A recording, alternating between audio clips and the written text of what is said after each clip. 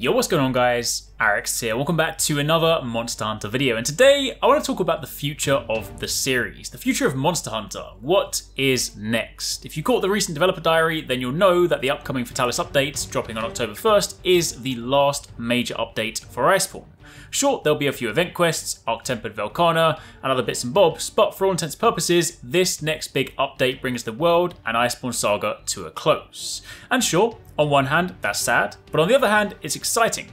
When one door closes, another one usually opens, and this doesn't just apply to Monster Hunter. When any successful game series releases their latest game, and said game comes to a close, attention turns to the next thing. So today I want to discuss what the possibilities are, what we may see next, and also throw around some ideas about what I'd personally like to see in a future Monster Hunter title. So as always, if you do enjoy this, then a like would be super appreciated, and be sure to let me know in the comments down below, what are you hoping for next? With Iceborne coming to a close, if you could have just one wish granted, what would you want for the next Monster Hunter? But anyway, let's begin.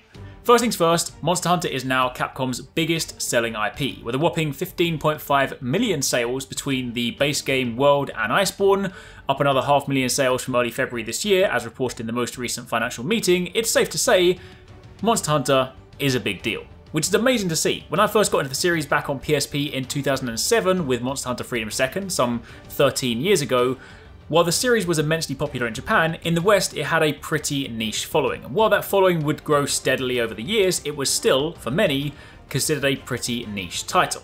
This was in part due to some people not really wanting to give a portable game the time of day, and even though it did make jumps to home consoles with Nintendo Wii and Wii U, it wasn't until Monster Hunter World that this series really got the exposure it deserved. While the series has been amazing for years, World shone a whole new light on the series that would finally see millions of new players taking on Rathalos for the very first time. It brings a tear of joy to my eye. Anyway, enough nostalgia. That's basically my long roundabout way of saying that Monster Hunter is big now. It's on the map, and it's fair to say it isn't going anywhere. I mean that in a good way, not like a this is stagnant, it's not going anywhere. I mean like it's a powerhouse, there's no stopping it. I digress. The point I'm making is that with this being Capcom's biggest IP and thus their biggest money maker, businesses need to make money, and therefore it's only a matter of time before we get more Monster Hunter. And thus brings me to our discussion.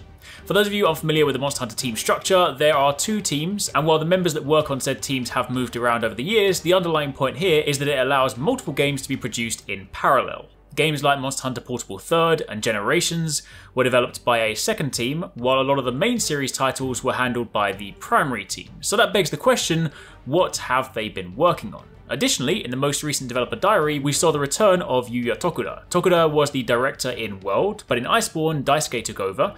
Tokuda didn't leave the Monster Hunter team, but he didn't appear to be actively involved in Iceborne, so that also begs the question, what has he been working on? Side note, Tokuda is such a legend. I mean, the whole Monster Hunter team is a legend, but I had the honour of going out for drinks and karaoke with Tokuda and Ryozo in Japan before World launched, and that was incredibly good fun. Anyway, I'm going off track again. What does this all point to? Well, there have been some leaks and rumours going around. Now, as I always say, take these with a giant pinch of salt, because honestly, until Capcom themselves confirm something, then all of this might as well be completely made up. But the rumours do seem to point towards a potential Monster Hunter game announced for Switch. This does, however, align quite nicely with Capcom's own financial meeting earlier this year, in which they discussed their desire to set a new record this current fiscal year by shipping over 28 million units of video games worldwide in all territories. That's over 2 million more than the previous fiscal year, where the company managed to ship 25.5 million units. Part of their plan for this states they'll lean on their back catalogue of games to achieve this figure. Please bring back Lost Planet. I mean, I know it wasn't hugely popular, but please do it. But there's also the multiple major new titles part. This indicates that Capcom intends to come out strong in the rest of the fiscal year by releasing several brand new games that they haven't even announced at the time of writing. Now, obviously that could hint at brand new IP, but it could also hint at new games within their existing catalogue. Now, if you cast your mind back to when the Nintendo Switch first launched, Capcom were one of the companies who actually weren't too sure about the platform initially. They dropped Street Fighter on it as kind of like a re-release, but they were testing the waters. They of course then went on to port Generations Ultimate, and with the Nintendo Switch doing incredible numbers over the past few years, it's without question a contender platform now. Pair that with the fact that Monster Hunter has a history in the portable space, especially so in Japan, with that being the primary method of play, I think it would be remiss of Capcom to not take full advantage of the Nintendo Switch. Capcom said in the past they have no intention of porting World to Switch, which honestly I do think is a smart move. To create a lesser version would just be like saying, here, play the slightly less good version of World on Switch, and I don't think Nintendo would appreciate that either. So it therefore leads to the conclusion that what we see next may be a departure from where we currently are, and we could potentially look to see a Monster Hunter announced for Switch. I personally would really like this. Doesn't mean to say I'm trying to get it to move away from where it currently is, but I absolutely love my Nintendo Switch. It's my favourite console, and as someone that grew up playing Monster Hunter on portable systems, I would love to be able to take it with me again on the go. Like, I love World, I've invested thousands of hours into it, but the fact that whenever I go away, I can't take it with me and like play it on the train, that's where some of the greatest hours of monster hunting have been for me. Like when I was traveling and I would just hunt on the go, I do miss those days. It would also make more sense because assuming the second team have been working on something alongside Iceborne, then short of looking to mobile devices, which, you know, they have done in the past and they could definitely do moving forward, especially with mobile devices getting increasingly more powerful, the other obvious choice platform is Nintendo Switch. Does this mean that Monster Hunter is leaving PlayStation Xbox behind? Hell no. These platforms have provided the series with its biggest success, but I do think that with the new generation around the corner, the more sensible thing for Capcom to do would be to turn their attention to PS5 and Series X. To launch Monster Hunter 6 or World 2 or whatever you want to call it, Monster Hunter Intergalactic Universe, launching that on PS5 and Xbox Series X would be the sensible play. It would give the main team enough development time to spin up the next installment, while a potential portable title fills the void. That also doesn't mean to say it would exclusively have to be Switch. I mean, who's to say it couldn't span multiple platforms? But I do feel like if they built a game with Switch in mind, then dropping it on PS4 and Xbox One, while, you know, may have broad appeal, would kind of end up looking a little bit worse because it would end up being not as powerful as World and thus would just be like a sequel that has gone backwards. So I feel like it wouldn't go down so well. So I think whatever is next is probably going to be, you know, if we're looking at a Switch title, it's probably going to be predominantly on Switch. So, you know, the idea is that we then hop to Switch for a while, play Monster Hunter on there, whilst awaiting a big future announcement that would be, you know, the logical conclusion to the Iceborne saga, probably a completely new title. I mean, this is typically how Monster Hunter works, right? You have your initial base game, providing you with something that typically runs up to high rank, followed by some kind of G or ultimate expansion giving you G rank or master rank, and of course the cycle then goes again. So whatever does, you know, carry on next, I would imagine would be a complete departure from the world of Iceborne, but either way, that would be most logical. Of course, all of this is pure speculation at this point, but assuming that does happen, I would personally love to see the vibrancy of the previous portable games paired with the quality of life changes of World. I think that would be kind of the best of both worlds. I've been with the series a long time, I've played almost all of the games, and while I can still go back and play the older titles, and I enjoy them, I love them, I don't think going backwards will help the series grow. And, you know, as a fan of the series, I want to see it grow bigger, I want to see it grow better, I want to see more people getting to it. So, as much as people may prefer some of the older aspects of the game, I do feel that in order to foster the new audience and please the old, we need to strike a balance. Going back to, say, loading zones like between areas or standing still to drink potions, all of which are older mechanics to impose artificial difficulty due to technical limitations, are ultimately systems that have evolved. So, if we could see something with, say, the broad spectrum of content that, say, Generations or even Full Ultimate offered, with that level of personality, vibrancy, breadth of monsters, I'm talking more than just wyverns and like fanged beasts, I want to see,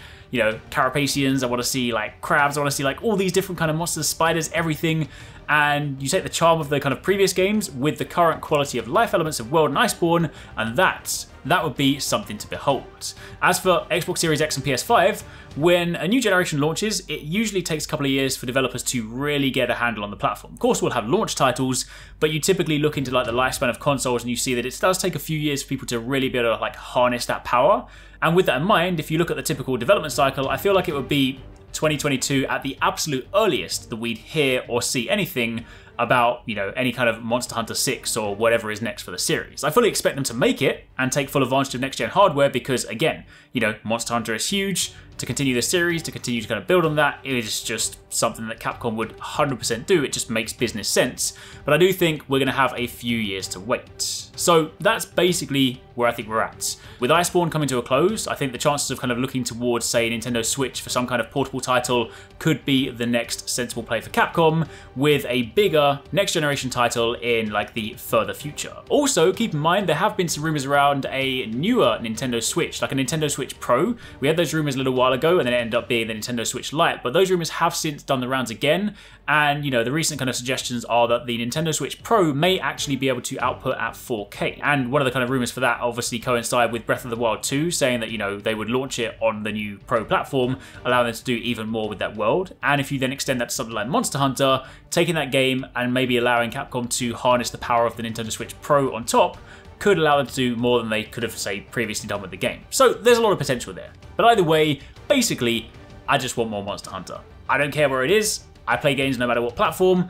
I just want to hunt monsters, I want to make armor, and I want to do it all over again. That's some of my most fun times. Like, I love doing the endgame stuff, but honestly, I also just love the beginning part of Monster Hunter, where you don't know the monsters, you don't know the armor, and every time you go and hunt something, you run back, you hunt it, you find out what the armor and weapons looks like, all that excitement. I want to do that again. So yeah, Capcom, whatever it is, give it to me, please soon, because your boy wants to do some more hunting. But anyway, that's my little mind dump on where we're currently at. Regardless of what we get next, I'm incredibly excited about the future of the series. What about you guys? As I said at the beginning, what one thing would you like to see in future titles? Let me know down below, and of course, keep it locked for plenty more Monster Hunter content. Thanks so much for watching, guys. I hope you enjoyed that video. Don't forget, if you haven't already done so, you can join the Arekkz Gaming Discord. We've got an awesome community over there with so many different channels for you to chat loads of different topics and different games. I'm in there, the team's in there. If you guys want to chat with us, find people to play with, it's just in general a great place to be. And of course, if you enjoyed this video, don't forget to turn on those notifications so you don't miss any of our future uploads.